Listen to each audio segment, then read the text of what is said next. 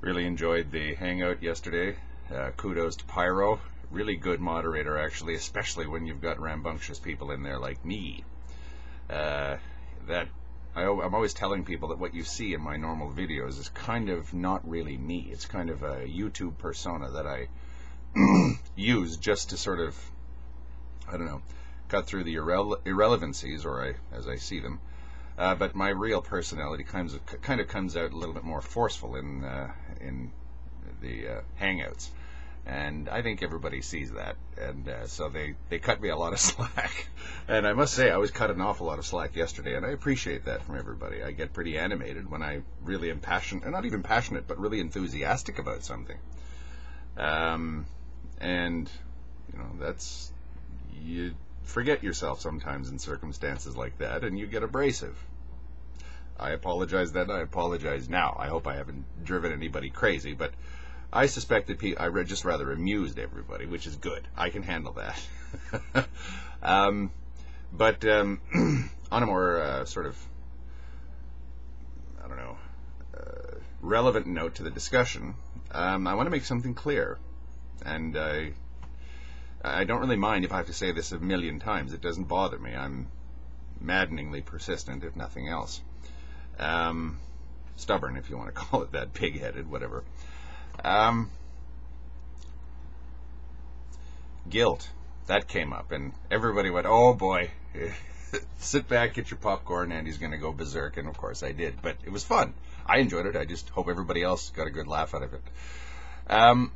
Well, what is guilt? That was the nail I was hammering home. What is it? I'm not saying that we abolish it. I'm not saying that that it's evil or anything like that. All I'm trying to say is, let's not kid ourselves as to what it is. That's all. It's negative motivation. It is a whip. It is not a carrot. It can be used aggressively and offensively and sadistically. And the video that I made the other day, what do you make of somebody who's in what you would call near psychotic depression versus somebody being brutally tortured with knives and hot pokers and stuff like that? Who is suffering more? That kind of seems to be the crux of it. I would say that the person who's got enormous internal conflict could be suffering just as severely as the person who's being brutally physically tortured, and they may even actually be suffering more. That seems to be where the discussion gets derailed, because I don't think we moderns are used to that kind of challenge. Oh, what's a bit of guilt? What's that going to do to him? Okay. It's like the same thing about what's a spank on the bum? That's not going to traumatize a child. But what do we feel now as a society about corporal punishment of children? You say a smack on the rear end, that won't kill him, but people think about, okay, where does that smack on the rear end go? Where does guilt go? Especially when you have a weak person who has little resistance to the schadenfreude that we all feel, the in sort of innate sadism that we all have. Ooh, that guilt worked. Wow, that's power, and I like that feeling. Woody Allen, Franz Kafka, James Joyce, all that kind of thing, talking about guilt. Even the songs of the Pogues, they allude to that kind of thing. No, I'm not saying guilt is bad, or guilt is evil, or guilt is, any value on it at all if you don't, if you want to sort of push me to that point.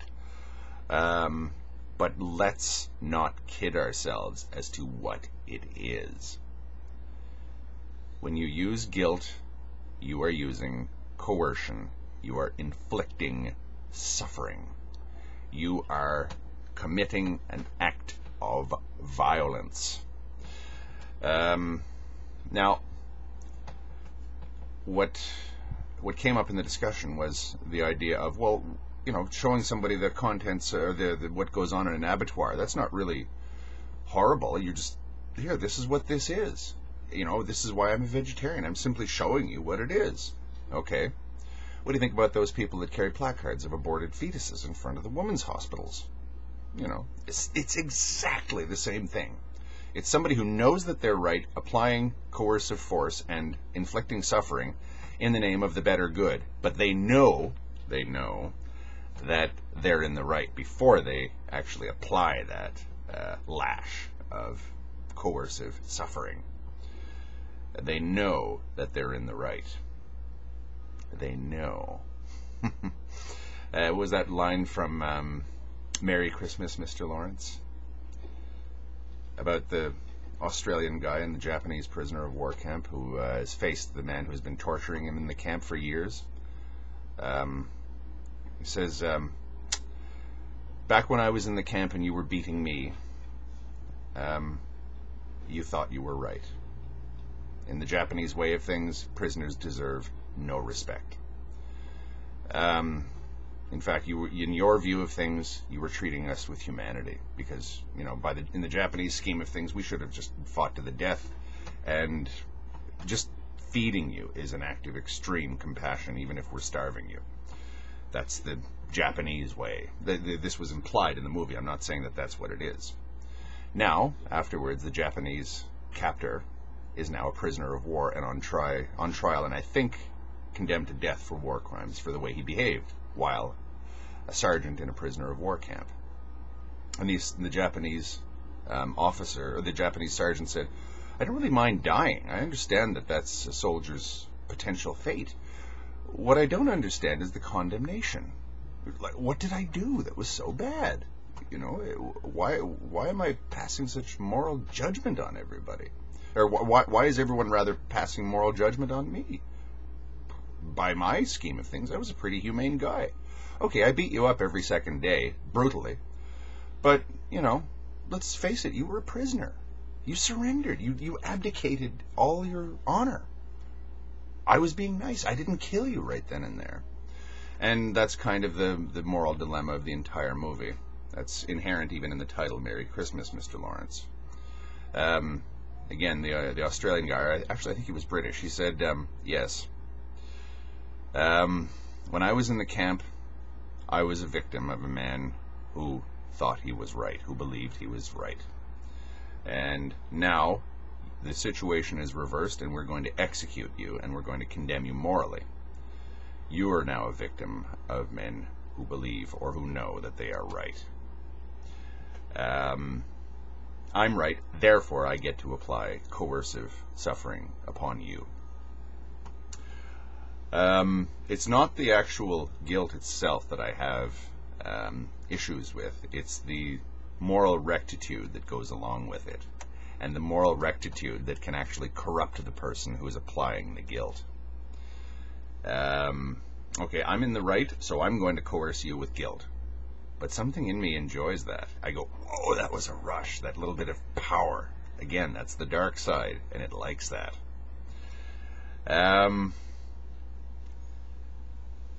So the person gets kind of, I want more of that. I want more of that power. I want more of that Schadenfreude, the little sadistic, 1/2 of 1/10 of a percent in you wants it, and it starts to scream rather loudly to do it again. I want more of that power. I want more of that rush of messing with people's minds and getting them to do what I want. If you've ever read On the Genealogy of Morals by Nietzsche, you'll see that's essentially what that entire novel, I think, boils down to. Let's face it, we're all dark. Or, we're not we're all dark, but we all have that in us, even in tiny amounts. It's there. And if we deny it, then it gets to do whatever it wants, and we'll ignore it when it takes control of us, because we say, we're in the right, we're good people, we don't do things like that. I don't have a dark side, I don't have an evil side. Okay. Wait till you start inflicting suffering on other people for the right reasons, according to your scheme of things. For the right reasons. You believe that you're in the right. You have the right to inflict suffering on this person. You're not... your belief in your own rectitude actually makes you weak. It makes you weak to the inroads of the dark side. Because the dark side will keep telling you, yeah, keep doing that, keep doing that, keep doing that, keep doing that. It's good, yeah. And of course, you've told yourself that you're doing this for the right reasons.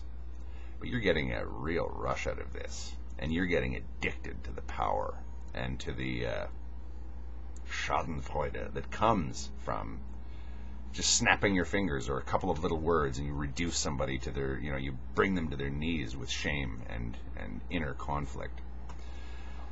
I'm not saying that we have to abolish guilt as a society. I think that Addendum has essentially abolished it because he's pushed it to insane lengths.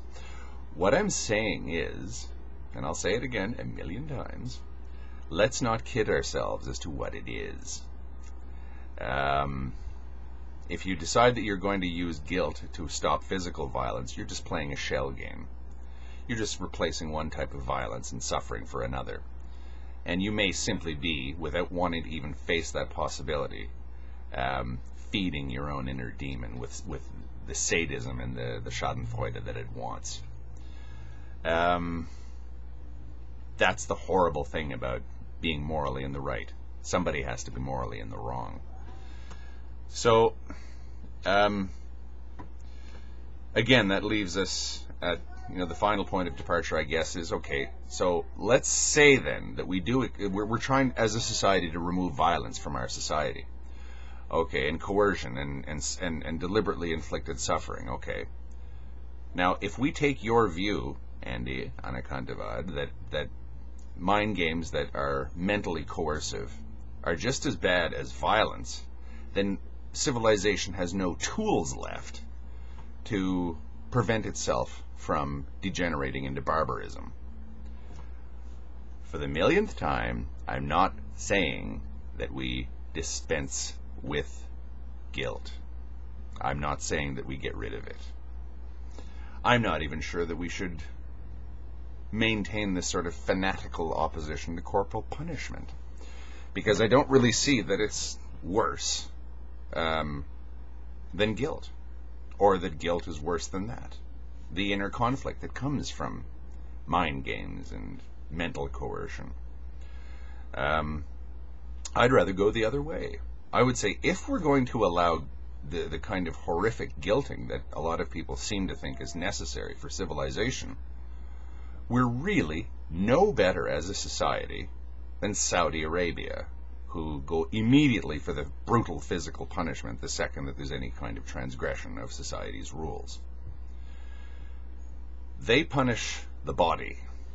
We punish, lacerate, and destroy the mind. They're both just as violent. That's all I'm saying. You're assuming that I'm sort of saying that no, now that we've gotten rid of physical violence, which is a bad thing, we now have to get rid of the mental violence, and now society has no more enforcement tools. I'm not saying that at all. What I'm saying is, know what you're doing when you use these tools, when you deliberately create inner conflict, inner turmoil, inner chaos. Know thyself. Know what you're doing, both to the perpetrator of whatever crime and what you're doing to yourself. Understand the corrupting influence of power and Schadenfreude. Understand what you're doing. It boils down essentially to my usual objection to anti-Semitism. Why am I against anti-Semitism? Well, first of all, it's not very good if you're Jewish. It's not a nice thing. Secondly, it rots the soul of the person who is the anti-Semite. They have found someone to blame for everything. And they have substituted actual justice for scapegoating. Singling somebody out and saying they're to blame for things doesn't just make life bloody uncomfortable for the scapegoat. it rots the anti-Semite out from the inside. It totally skews his view of reality. It's all very well to otherize people and say, you're the cause of all these problems, but that's just overlooking the fact that you may just be an anti-Semite because you like kicking people in the face, and there's your excuse. I think that a lot of Jewish people see it that way. You don't really hate me because I'm Jewish. I'm just a legitimate target. I believe that that's the same thing. Now, I know that's going to infuriate a lot of people, and I don't really care. Go ahead and respond with anger against that. But again, getting angry at me doesn't actually solve anything. You're going to have to actually come up with an actual argument. And I will go as far down any rabbit hole as anyone wants to go. Again, thank you, Pyro. That was awesome. And again, thanks to everybody else that was there for tolerating me. I know how irritating I am. Believe me, I know.